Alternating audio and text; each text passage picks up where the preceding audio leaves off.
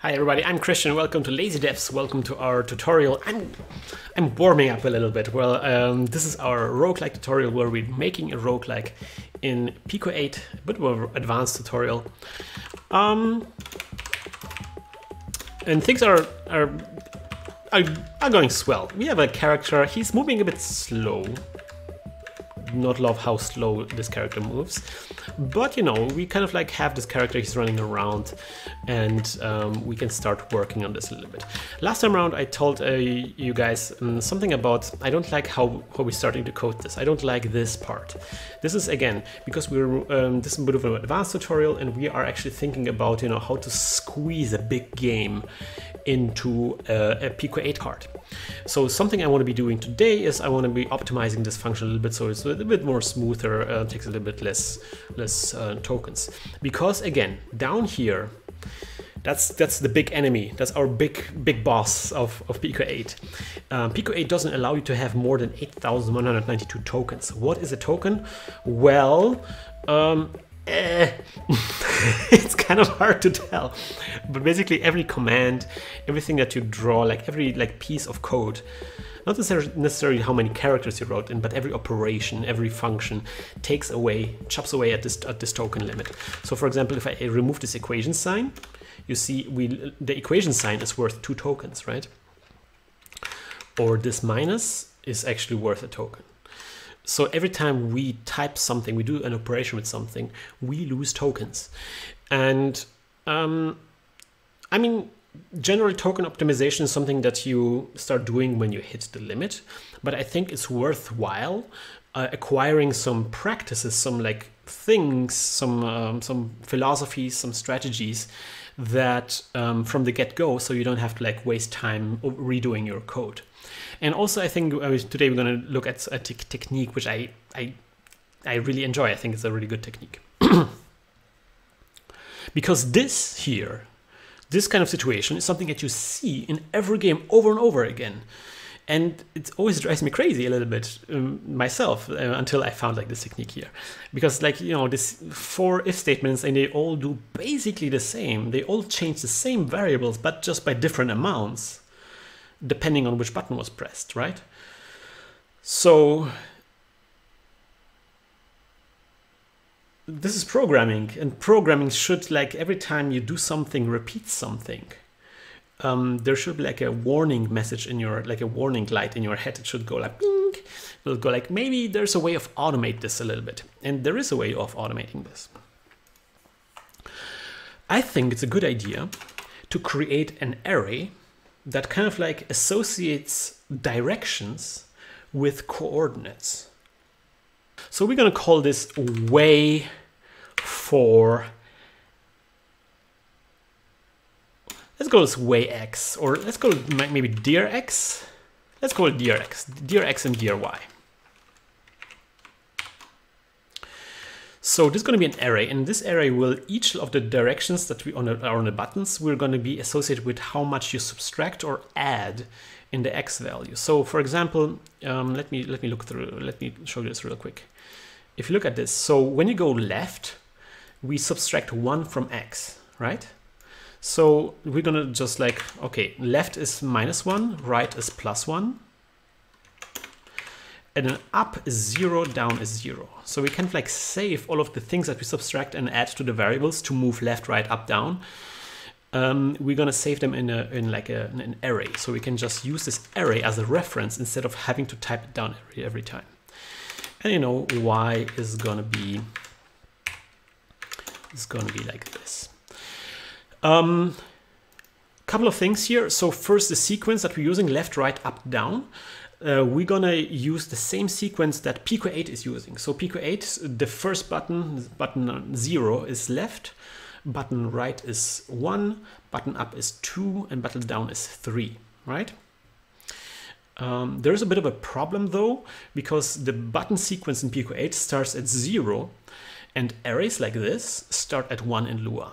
So we kind of like have to watch out that we always add +1 if we reference this array, because otherwise we get a bit of a problem. So now we can associate a button with a change of variables in this from this array. That's really useful. Let me show you what I mean.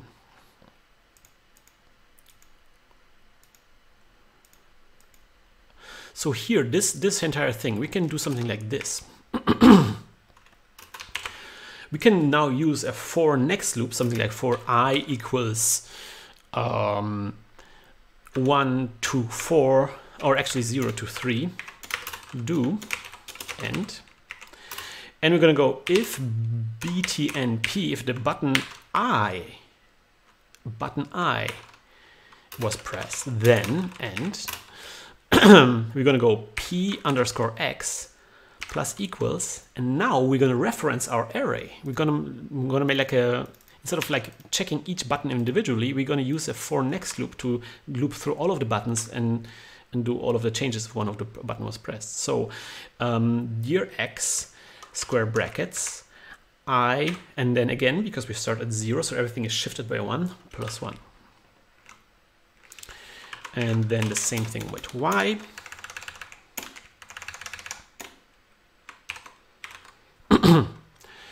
And then we're going to do the update function now and then return.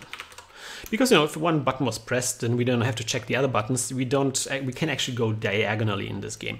That's generally, by the way, a huge gameplay thing I forgot to talk about. Yeah, so in most roguelikes, you use like the numpad, so you can also go diagonally. But in Pico-8, that's not really great, because sometimes it's difficult to press two buttons at the same time reliably, right? You can press one and then maybe the other one comes in, you know, a couple of frames later. And so we could like try to add the system maybe to make it work, but actually I think it's better to kind of like, okay, we're not going to try to work against the system that we are developing at. Our system doesn't have really good diagonal movement, therefore we actually cannot work diagonally. We can always go just in 4 directions. Okay, so now we can just remove all of this.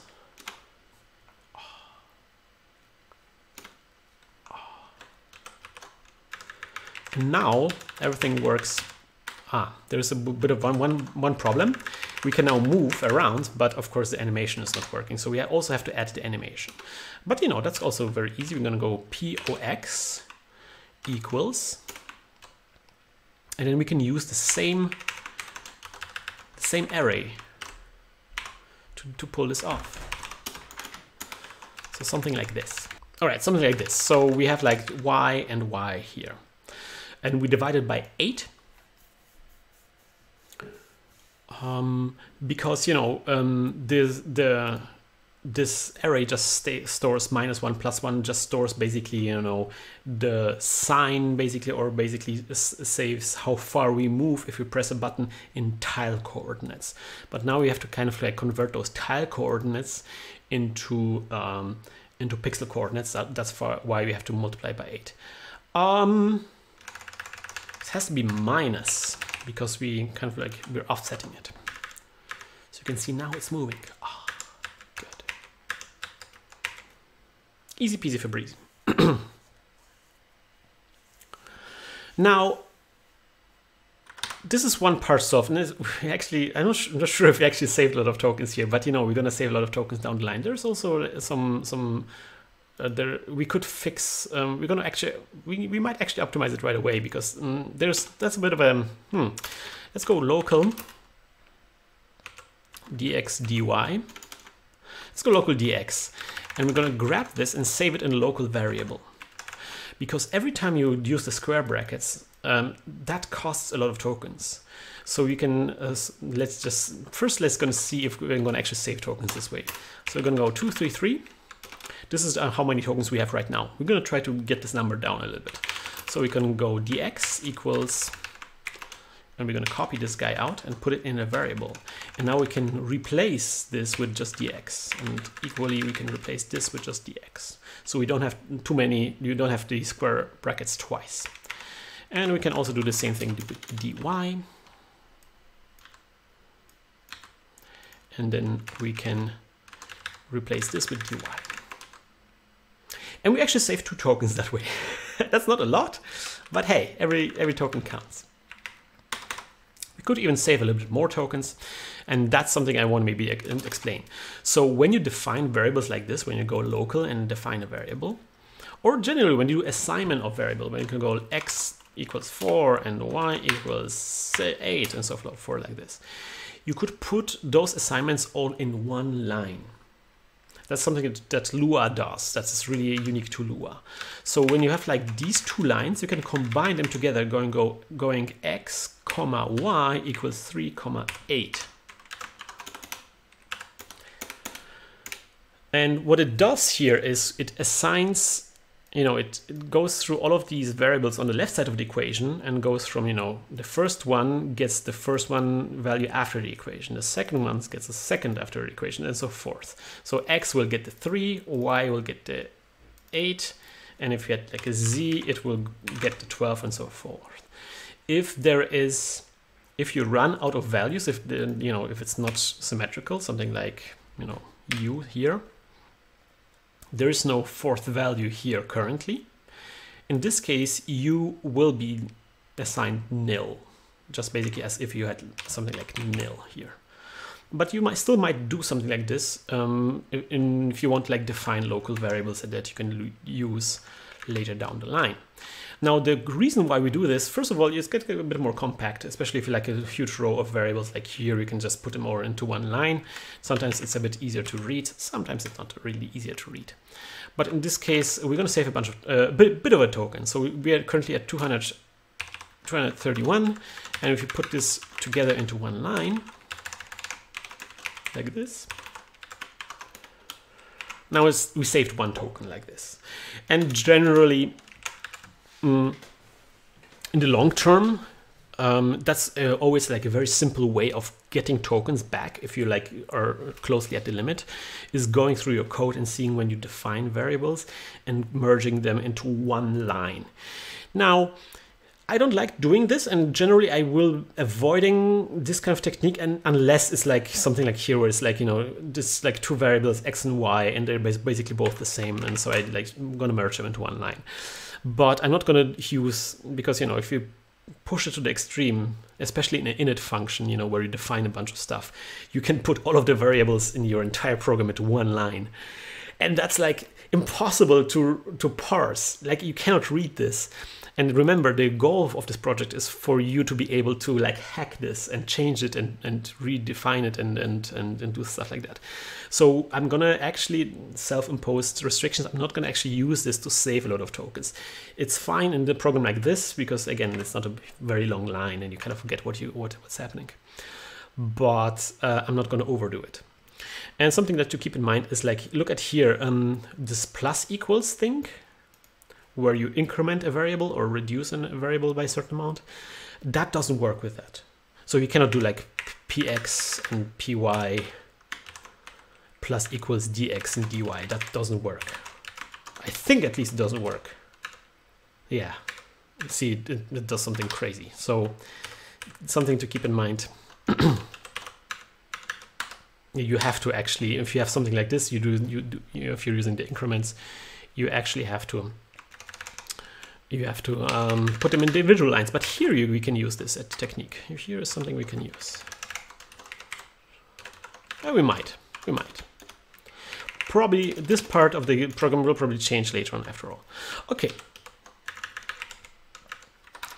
So again, so this is like a very cool trick, and we're gonna use some other tricks like this. Generally, we're gonna try every time we have like an if statement that checks for a lot of things, we're gonna try to use some kind of way of putting the data that we're actually changing into an array and just looping through an array instead of doing like this huge cascade of if statements.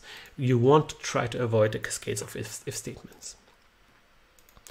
And you will see that these little arrays here, we were going to use them for a lot of different things. It's actually surprising how many things you can use those variables for. For example, something you can do here is if you want to check for the neighboring tiles, you can also just like, instead of like doing like if statements, like if the tile above is also free and the tile there is free, you can just like quickly loop through this array and check all of the neighboring tiles, executing the same code on a sequence of neighboring tiles. Again, something that we're going to look at later. Right, so here you can see us doing the button stuff with a for next loop, which is great. Now we have this part here, which also is a lot of if statements, and again, that's the moment where, you know, your light should flash and be like, nah, this is not good.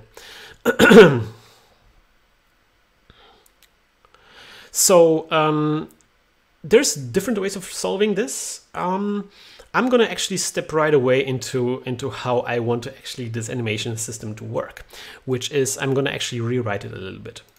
So and again,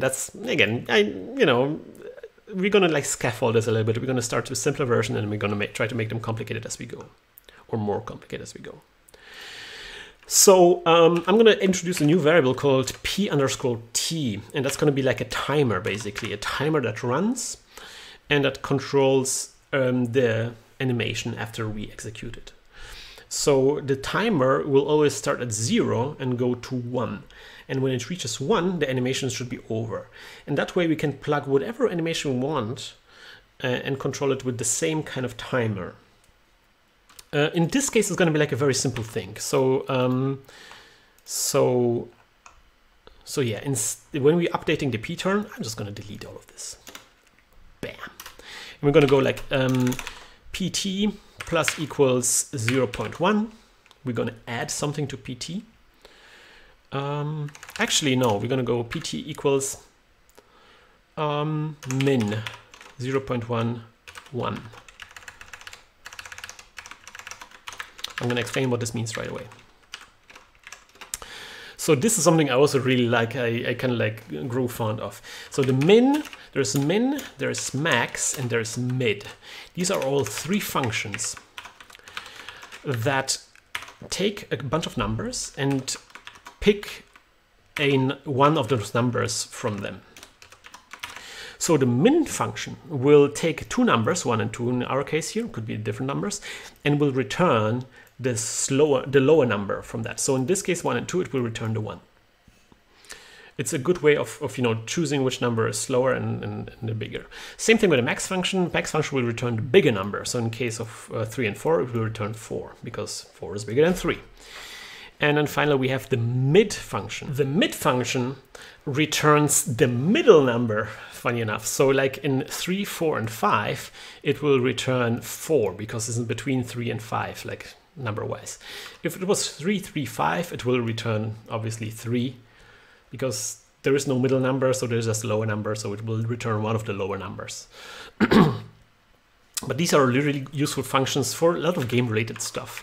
So in our case is we want the timer, our animation timer, run from 0 to 1, like using comma numbers, from 0 to 1, but we don't want it to go over 1. So if it reaches, like if it goes 1.1, it should get like cropped down to 1. And we use the min function for that.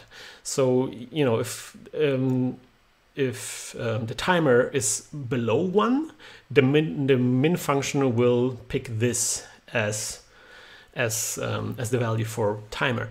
But as soon as p_t plus 0.1 is bigger than 1, it would overflow, our timer would overflow. The min function will return 1 then, because then 1 becomes smaller than the timer.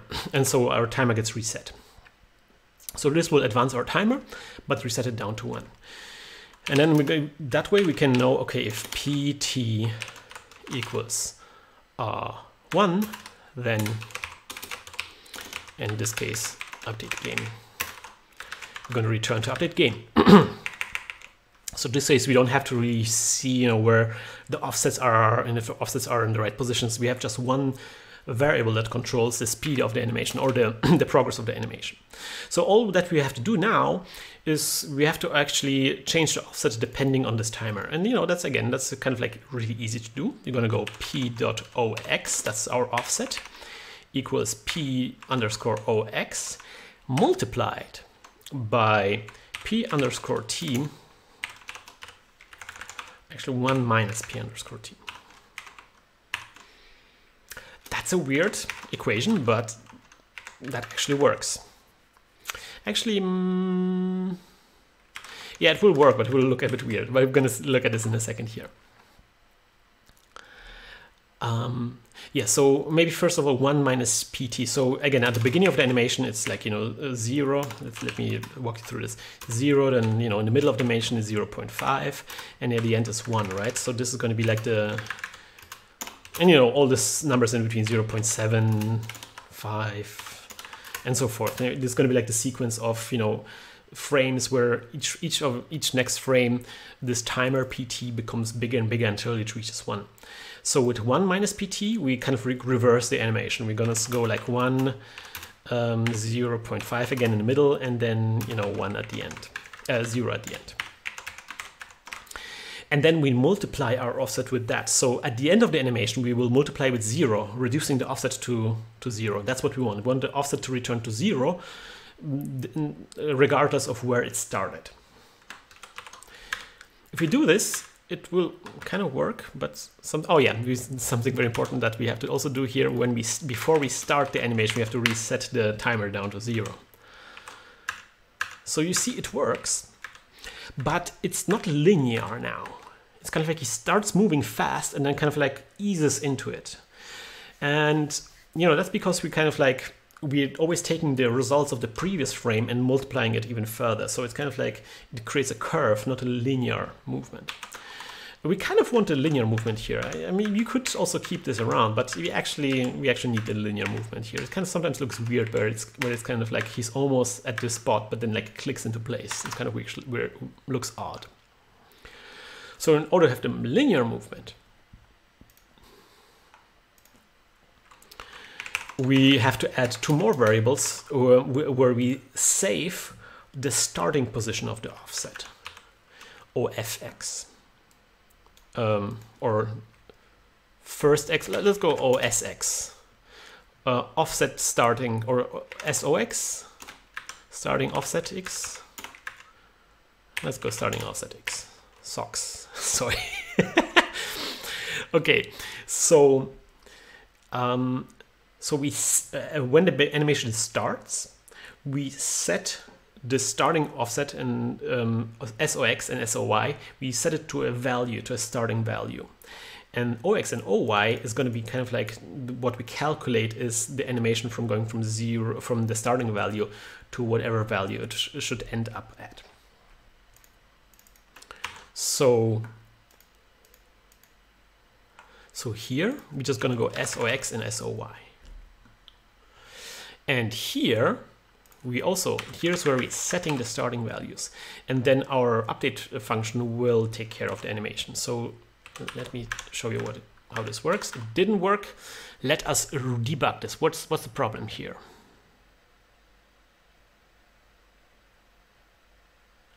I'm not sure why there's 2 lines. Oh yeah,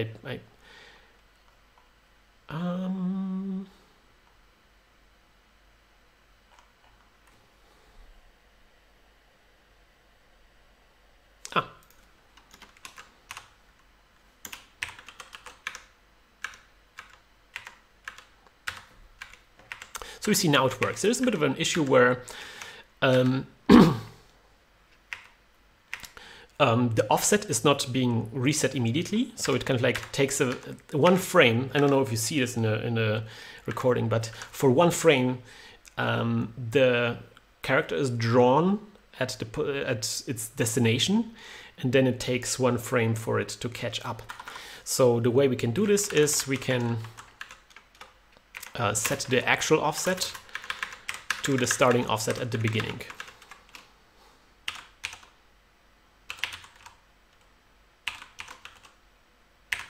Something like this. So the OX and OY, they weren't updated fast enough, and for 1 frame, because this update function here, that gets executed maybe after the character gets drawn on the screen. So this OX and OY during the animation is not being calculated fast enough. So you get 1 frame where we're gonna get our character displayed at a new position, but OX and OY aren't being calculated yet, so they're still at 0. And so our character for 1 frame will appear at the destination. So in order to prevent this, we're gonna set the offset Y and X to its target value, to its starting value here when we press the button. So it never actually appears at its final destination until the animation has run its course. Cool. Why did we do this? Why did it work before? It just works the same way as it did before. Well, the reason why we did this is now we can control the speed of the animation, and also later on there's going to be other advantages. So for example, you know, this is one animation, but we can now plug in different animations. We can animate OX and OY differently. For example, we want to like bump, we don't want to do a bump against the wall. We can now do that. But now also we can like use this here, this value. This is where we advance our animation timer. We can now make it go twice as fast, you know. We can make it go really fast now, or 0.5, like very, very fast, you know. So this is how you can like choose how quickly this animation is being run. So I will pick a number. I picked this number. I think this is a good number. Or was it 25? Yeah, I think that's a good number. Let's try how this looks. Maybe a bit slow. Oh, right, I know why it's so slow. Haha, that makes sense. One thing that was important here, the update function, I'm using the regular update function, but I think we can go update 60 here. So now it runs at 60 frames per second. That makes things look a bit more lively. And now also the animation here makes sense why I had the 15 in the previous episode as something I figured out for my prototype. So we're going to plug that 15 in here as well. Where was it again? For the animation of the speed of the animation. So it's like, yeah. This feels familiar now. Yeah, that's good. So you can see you have like this really nice smooth animation between the frames, and the characters being animated smoothly. Cool.